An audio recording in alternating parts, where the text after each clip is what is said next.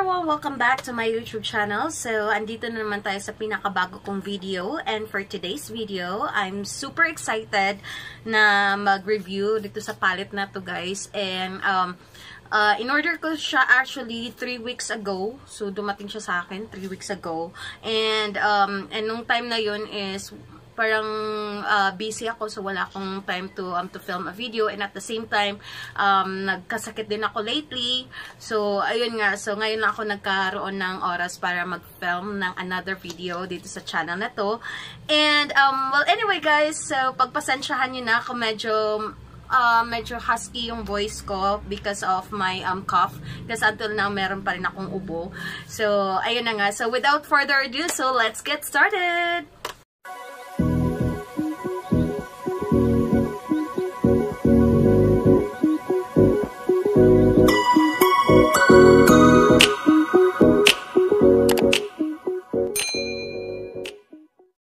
So, here we go. So, eto na talaga siya. So, this is it, guys. So, alright. So, andito, ito yung palette na sinasabi ko sa inyo, guys. This is from Colourpop Cosmetics. So, ito yung collaboration nila with Captain Lights. Another collaboration with Captain Lights. Actually, meron din akong, yung latest, not the latest one, kasi yung latest niya na sa Colourpop Cosmetics is yung zodiac sign, but I wasn't able to purchase the collection. So ayun, before nung zodiac sign na collection, so nakabili ako ng Dream Street palette niya. So here it is. So as you can see, so this is my Dream Street palette. This is another collaboration of Captain Lights. So, nabili ko to siya last year pa. So, sobrang medyo may pagkaluma na konti. So, but I really love this collection. But I wasn't able to buy the lip yung liquid lipstick collection niya, just the palette only. So, yun. And then I think that was a month nung nag-announce si Captain Lights na yun nga, may collaboration ulit sila sa Colourpop Cosmetics. So I'm really excited, guys, to play with this palette. So eto na siya, papakita ko na sa inyo. And take note, this is actually the first time, or this is the first time sa Colourpop Cosmetics na to create yung ganitong kalaki na palette. Kasi usually, yung mga palette nila is mga ganito lang kalaki. Yung mga sizes nila is ganito. So, I actually have like two palettes. So, pangatlo na tong Colourpop Cosmetics palette na nabili ko. So, ito yung kasama niya, which is You Look Fabulous. So, or yeah, Fabulous. So, that's the greetings or sa card na kasama nito. And binili ko siya, or in-order ko siya sa Shoppee kay Loli Shop Amore. So check her store actually. So lahat ng mga palette niya, Colourpop Cosmetics, anything or any brand, everything na meron siya is authentic. So 100% that's authentic. So ito, so trinay ko siyang and ayun na nga, so saya ko kasi na and for this palette, yung price niya actually is 2,500 kasama na yung shipping fee nito. But yeah, so here we go. Ta-da! Oh my god, nahulog yung film niya, or yung film niya sa Oh, look at that, guys. Grabe, sobrang excited ako para to play with this palette, and I can't wait to swatch kasi never ko pa to. Actually, nagamit ko na siya one time nung trinay kong i-recreate yung one of the looks kay Captain Lights using this palette. Pero hindi ko siya na-film actually. So ayun na nga. So here it is, 2,500. So I think it's with this kind or ganito ka laki na palette, worth it na yung 2,500 actually. And to think na It's from the US as well. So, yan. Sobrang ganda. So, I really can't wait to, you know, to switch everything. And the good thing about this palette as well is, ayan, may mga names siya sa back ng palette. As you can see there. Gaganda. Diba? Sobra. And then, the good thing here is, aside from the back, meron din siyang name dito sa loob ng palette itself. So, yan. So, magsaswatch ako later on. Guys, yun nga, magsaswatch ako later on dito sa mga shades na to, which is, ang included ng shades na to is, they're like, pressed glitter. So, this one is the pressed glitter. And then, there's like a super shock shadow as well included, and also pressed powder shadow. So, yun, combination siya in one palette. So, super duper excited ako, guys. I've been wanting to film this video actually na i-feature ko siya sa channel ko. So, here we go. So, let's start.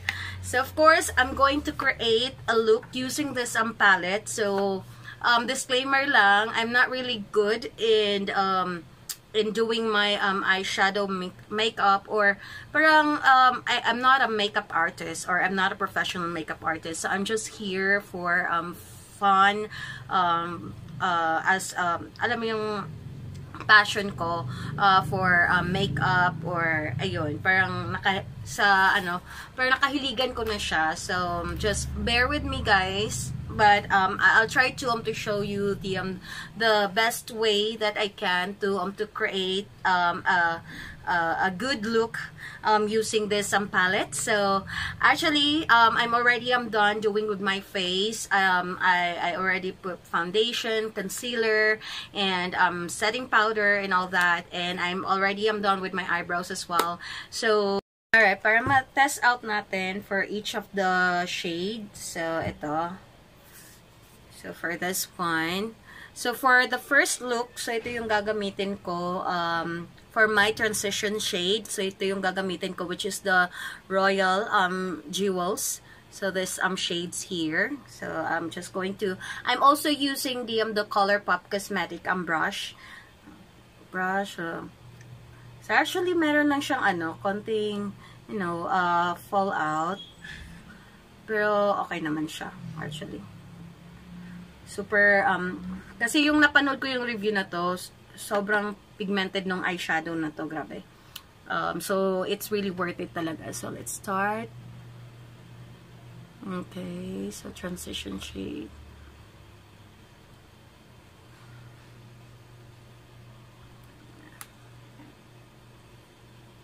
Sensya na kasi hindi...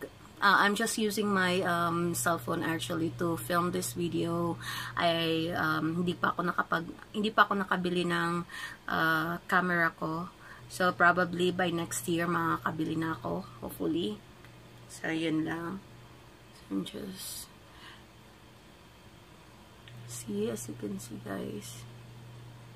Sobrang ganda ng palette na to. If you're planning to purchase this palette, I would suggest na visit nyo yung shop ni Lowly Shop Amore sa Shoppee. At saka sobrang accommodating din niya, kasi from time to time make sure na ina-update niya ako regarding with my palette and all. So yun. So and nabasa ko na rin yung mga ibang reviews niya sa ibang products. So ayun. Kaya trinay ko siya. Ang bait naman. Ayan. But don't worry, everything na ginamit ko, I'll be listing down on my sa description box below, so you can check that out. All right. So next one is I'm just going to use this this one, Jasper. So I'll be using this shade Jasper. So this one. So I'm just going to exchange my brush. So, ito yung gagamitin ko for the shade Jasper.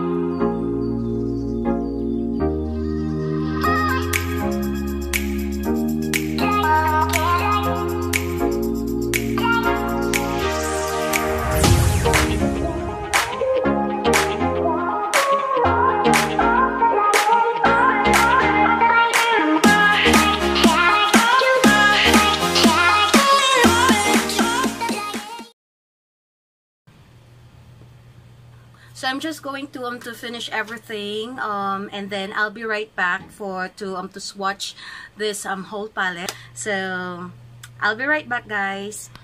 So I'm done with my face. So nag-bronzer na ako, nag-blush, and then the highlighter. So again, i-list down ko lahat ng mga ginamit ko mga makeup during this video. So just check my description box below.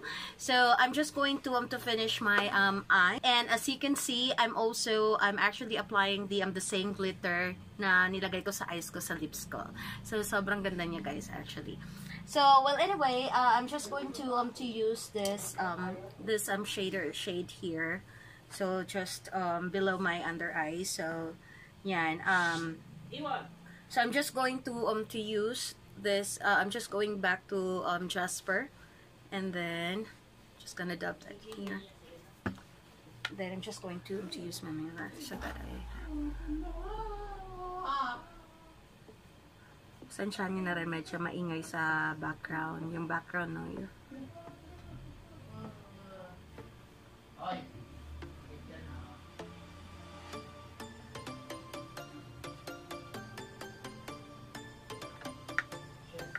Same goes as with the other eye, so I'm going back to the same shades as well.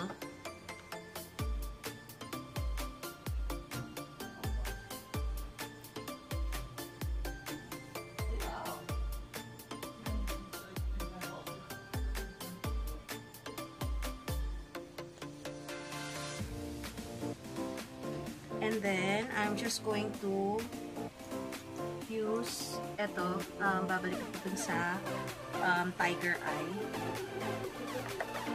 So I'm just going to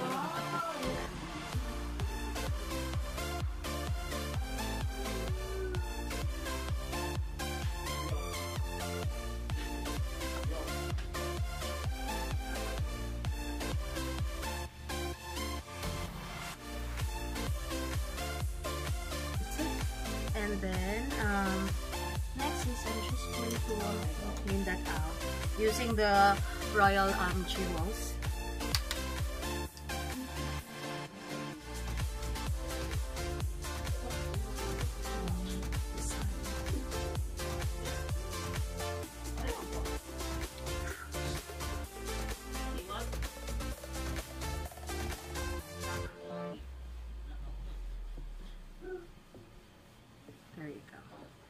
And again, I'm just going to get that same glitter as well. So I'm just gonna put it here.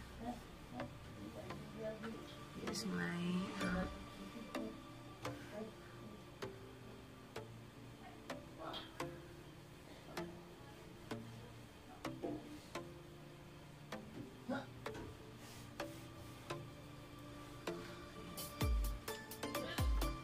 guys, so here's my final look for my first look na create ko using the So Jaded palette from Colourpop Cosmetics in collaboration with Kathleen Lights. So yan siya. Focus ko lang siya. So that's it.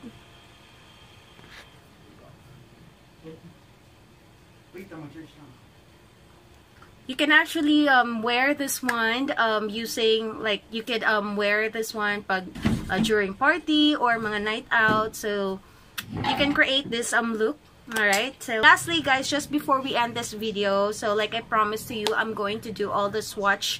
I'm going to do some swatches with this shades, So Jaded palette. So here we go. Start. Alright, so we're going to start on this first line here. So I'll be starting from Diamond until what is that? Moonstone. So that's one. So I'm just going to do.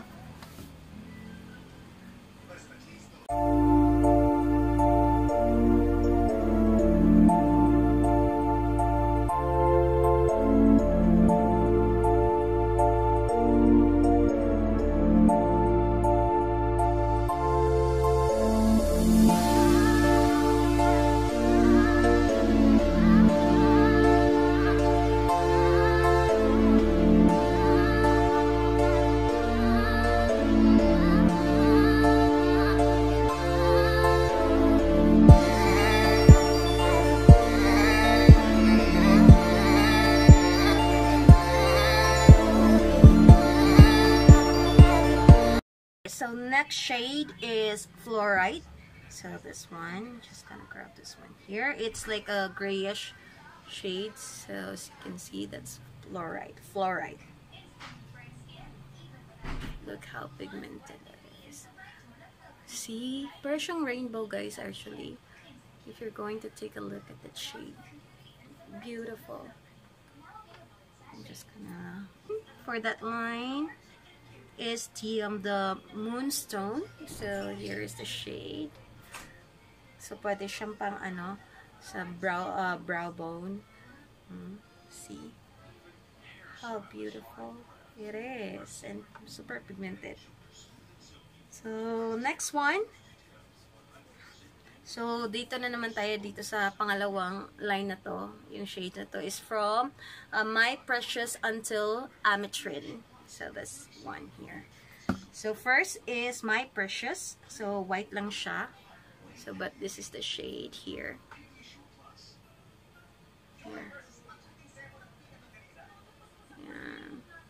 There you go. Next one is Sunstone. So, parang golden or na may pagka-bronzy yung kulay niya. But look at that shade. Wonderful. Next up is Pearl. So, how pigmented that is, guys. So that's Pearl. Here, Pearl. Next one is Citrine. There we go, Citrine. There. Oh, it's like a mustard, ano siya. Yung kulay niya is parang mustard. Nakakita kayo ng mustard, so ganyan yung kulay niya. So that's it. Next shades is Garnet. So ito siya, yung Garnet. So this one is Garnet. Just see how pigmented that is. See? Is Ametrine, the last shades on this. So this one is Ametrine. So I'm just going to grab that one. Look at that. Amazing, right? Okay, Ametrine. So for the next line, so I'm going to swatch this Peridot until the Aquamarine, including the two pressed glitters that I'm using on my first eye look and on the second eye look. So here we go. So let's start with Peridot. So it's like this one is the Peridot.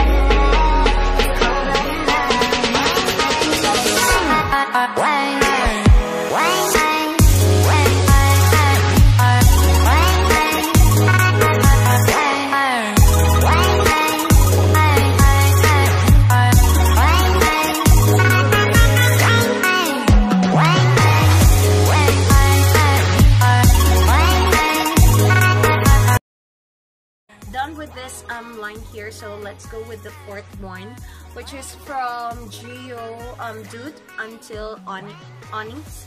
This one here, so that's one. So I'm just going to start with Dude. So this one is Dude.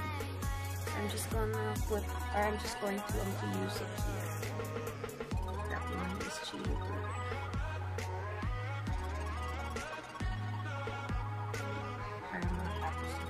And then Carnelian is the next shade, so that's Carnelian.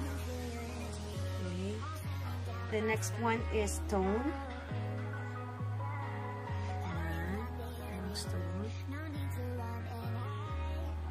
Next one is Jasper.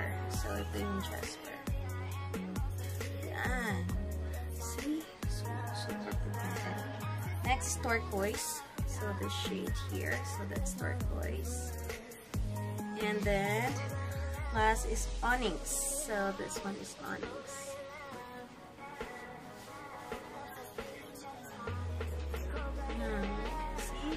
And last but not the least, this last line here. So I'm going to swatch Emerald until Sapphire or Sapphire. So that's one.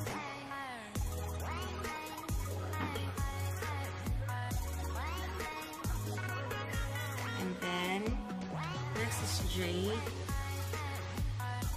And then Alexandrite.